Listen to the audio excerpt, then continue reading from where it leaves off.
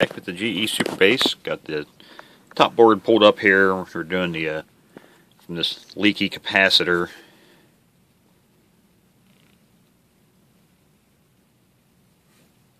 This thing really split open, belched out all over the circuit board. It's trying to focus on it, but the rubber on the bottom, you can see it's all split open. So it's belched out all over the other side of this board. Luckily, it wasn't too bad like the last one, where I actually had to do a bunch of trace repairs. This one, it did leak through the circuit trace and around, and it had a little bit of corrosion here, but that was easy to clean up. Just use the fiberglass rush eraser. And then the other side, get my jack stand out of here.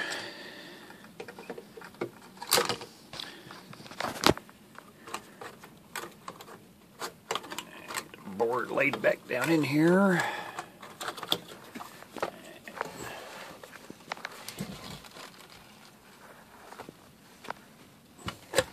And this side, of course, this is the side that had the capacitor on it, so it's going to be the worst, but actually cleaned up fairly nicely. Don't have to actually replace any of the traces there.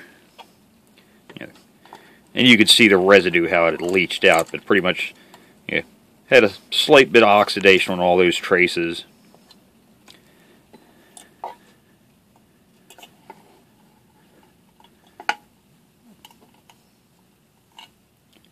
So, got all that cleaned off. So now it's just a matter, I'll tin them first and apply a liberal amount of flux to all of these.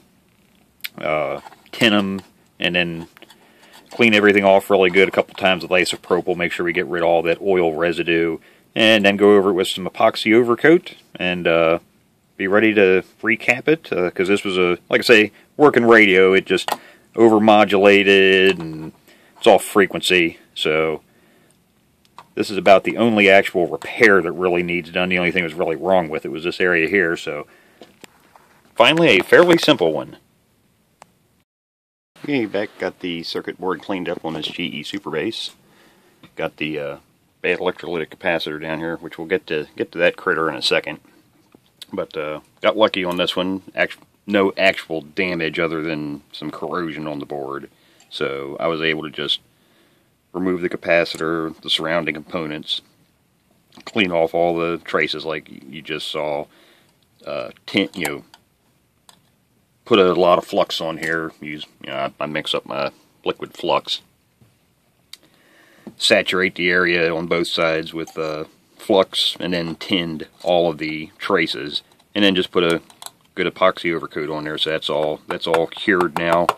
So now now that that's dry, I can get into doing the cap job, replacing all the electrolytic capacitors, get the alignment done on this thing.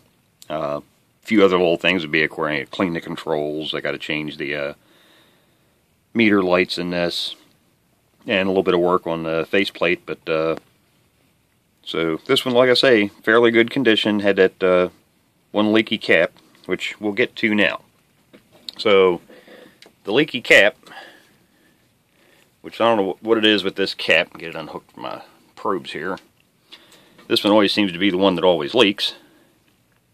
But it's 1,000 microfarad, 16 volt, and of course it always has this corrosive glue on there, and you can see how it's cracked open. That's why it leached out all over the place. But the interesting thing is, this radio should definitely work better once I get that cap replaced, because it's open.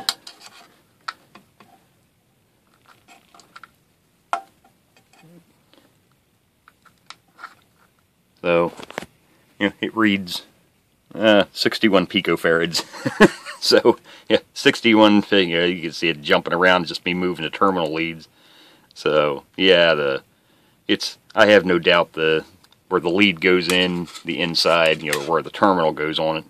Because I've torn a bunch of these apart over the years, and usually when they're like that, it's actually corroded the inside. It's oxidized off. So the little strap of aluminum that's actually crimped onto the two aluminum plates on there is then also attached to this copper lead, and it just oxidizes, the aluminum oxidizes, and it basically corrodes off. So yeah, that capacitor hasn't been doing anything for probably quite some time anyhow. So yeah, putting that in there ought to definitely make a little bit of improvement on this thing, because that electrolytic supplies, you know, a lot of filtering, and basically it's kind of like I often say, you can think of an electrolytic capacitor in a lot of situations as a, you know, short-term battery. You know, in a lot of circuits, that's basically what they're used as, and because that's what a filter capacitor does.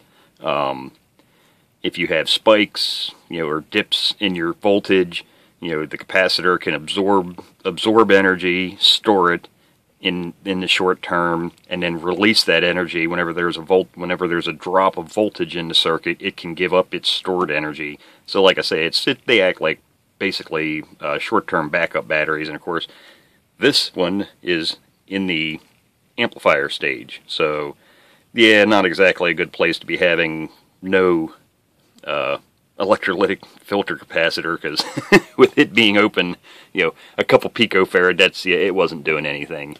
So we'll get this critter all recapped and put back together, get the faceplate done. I do have a video I want to put together for the faceplate, because I'm actually going to be doing some repairs on that. It has kind of a ding down in the bottom corner, and I want to get that actually filled in some, and then color match the paint a little bit to try and hide that small defect in it. So I'll do a separate video on that a little bit later.